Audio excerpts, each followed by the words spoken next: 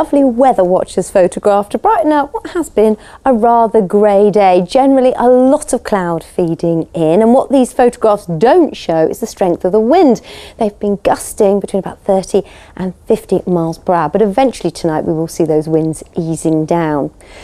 So it does look like quite a cloudy night with outbreaks of rain. Some of this could be on the heavy side, and it is going to be cooler than last night with lows of around 10 or 11 degrees Celsius. But eventually we'll all end up with a light to moderate southwesterly.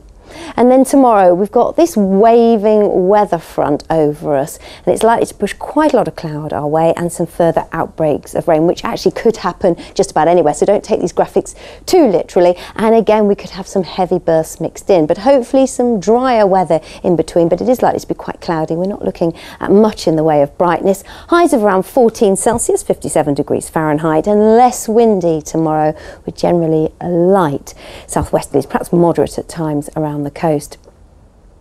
And then Sunday, well, this front eventually pulls away. We've got another one edging towards us and low pressure in charge. So what that means at the moment is quite a cloudy start with some outbreaks of rain or showers, and then it should become drier and brighter through the afternoon. So at the moment, Sunday afternoon is looking the better time of the day to get out and about.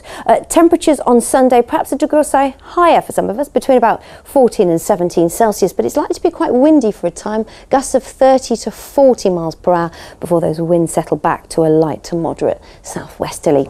So that's the weekend, and then we're into the next working week. Now, Monday and Tuesday at the moment are looking largely fine and dry with spells of sunshine. That said, we are watching Monday rather carefully, and an area of rain away to the southeast, because it could be that edges our way and some of us get a bit of rain on Monday. But as it stands, fine and dry Monday and Tuesday, and then becoming unsettled from Wednesday with showers or longer spells of rain. Temperatures by day close to average, around 14 or 15 degrees Celsius.